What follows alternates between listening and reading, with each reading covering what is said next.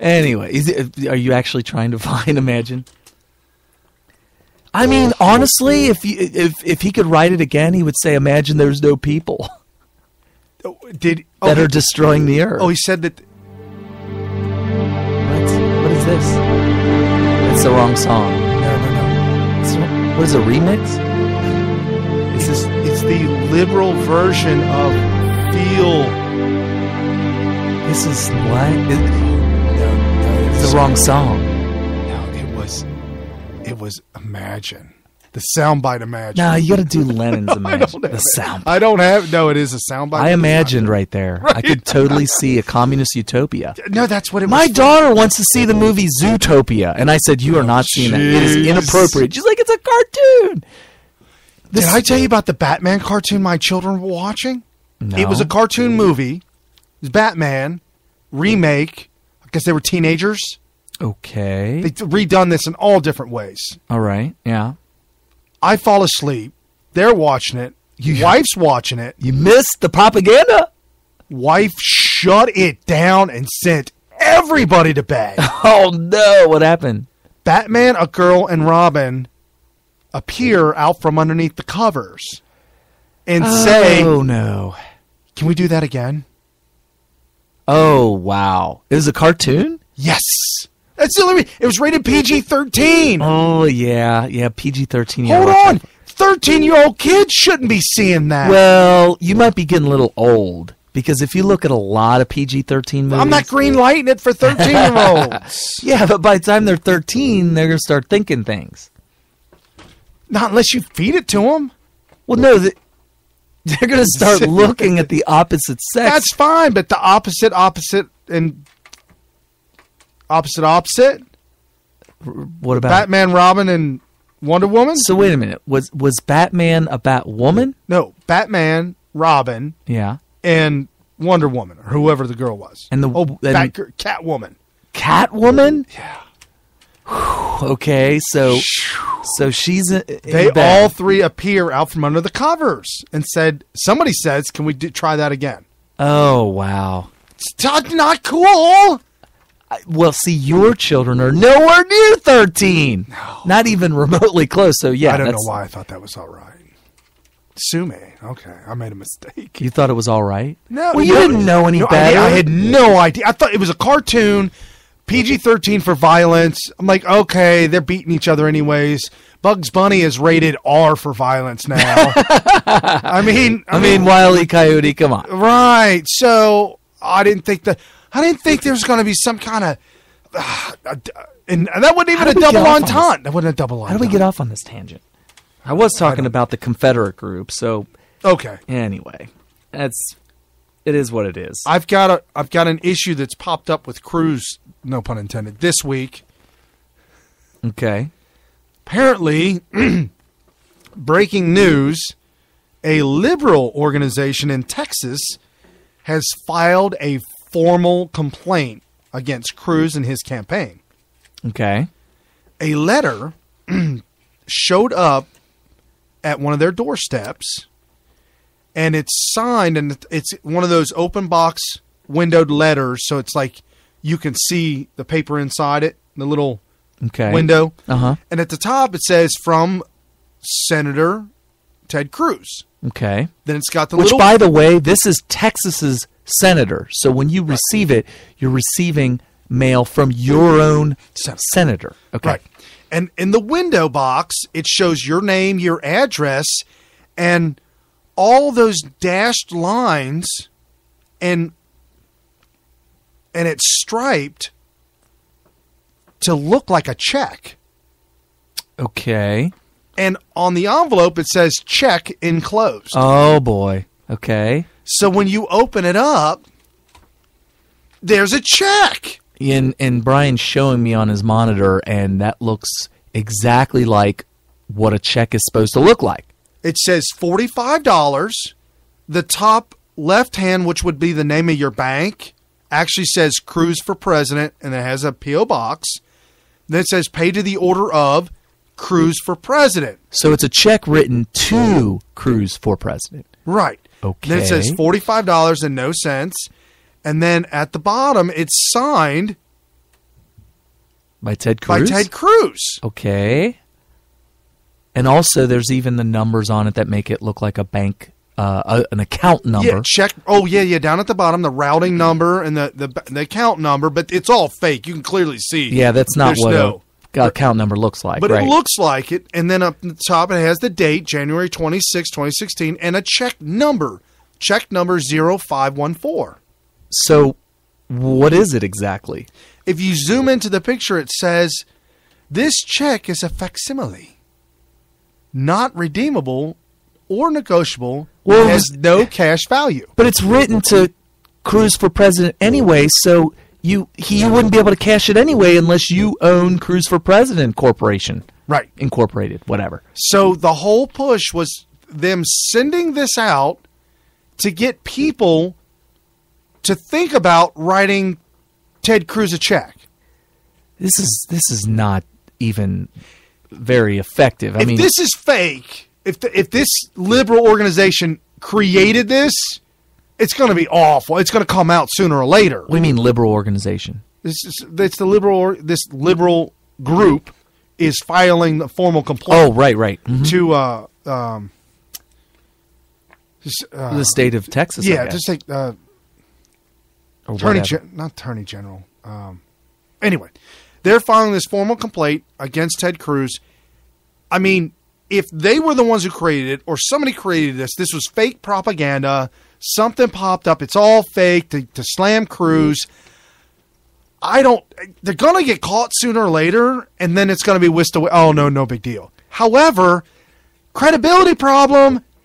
This is strike number 2 for Cruz. I mean, what's the conversation? We always talk about how we need to make videos. Oh, by the way, copyright. We're always thinking about making these videos where our daughters are the ringleaders of all the policy. Yeah. And make it look like they're actually debating it at a long conference table, back and forth on what should be the policy. Blah.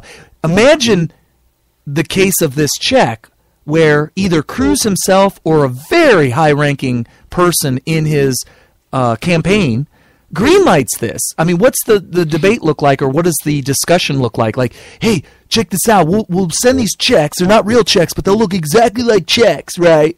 And they'll be written to Cruz, and then it'll be signed by Cruz. It'll just look like a check, but it'll be to Cruz. And when they receive it, like, they'll be like, oh, look, I got money. Oh, no, it's not money for me. It's money for Cruz. Well, I guess that'll make them think they should write a check to Cruz. Like, how does this happen? And then how does a person listening to this convoluted story say, wow, I could see the trickery and how well it works. Okay, man, go ahead. What are they doing? How does this even work?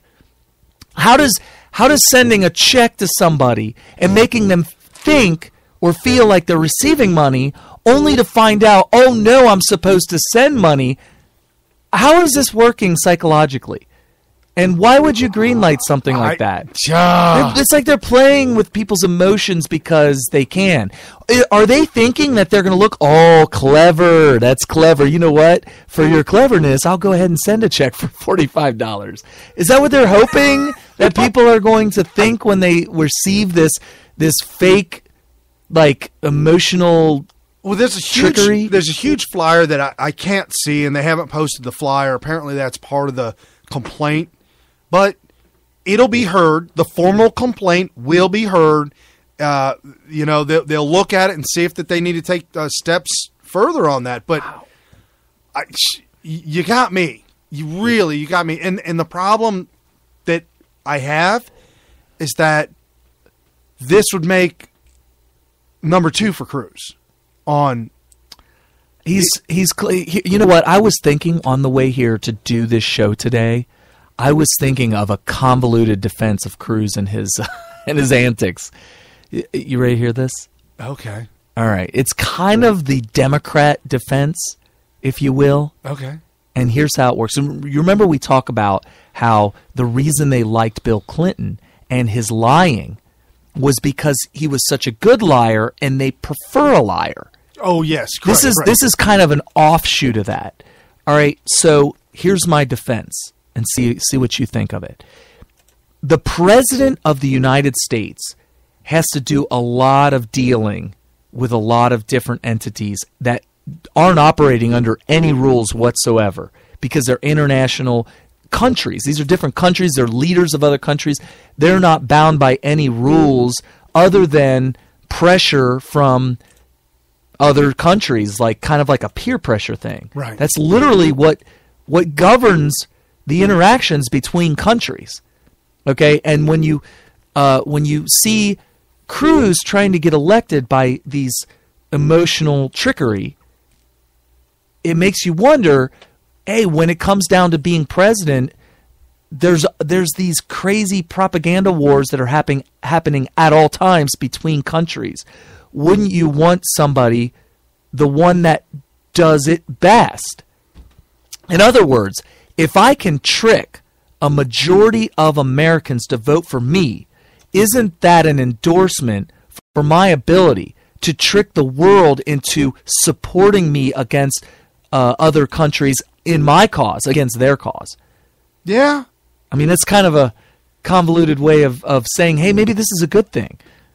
Okay. I mean, it all goes along the lines of by hook or by crook, you win at all cost. Right. But then the argument against that would be, hey, if I can convince people that my cause is greater because I'm the honest person, that people will just trust me because they trust my character, then when it comes down for me to make a stand on the world stage, I will get more support based on the fact that I don't even have to make my case other than to say where I stand, because they'll say, well, you know what? I know that guy's a good guy and I trust him. Right. So I will go along with what he stands for because I trust that it's the right stance because I trust his character. As opposed to somebody like Cruz who's going around and he's able to garner support for his cause on the world stage based on the fact that he tricked more people into following him than the other guy tricked to follow him. Is it trickery or is it persuasion? Well, it's not when you send a fake check to people's house. What are you persuading people of? There's no persuading of any sort there. Yes, my name is Guido. I will persuade you to pay your debt to society. I will persuade you. I don't know. I personally, if you want to know my personal take, is this.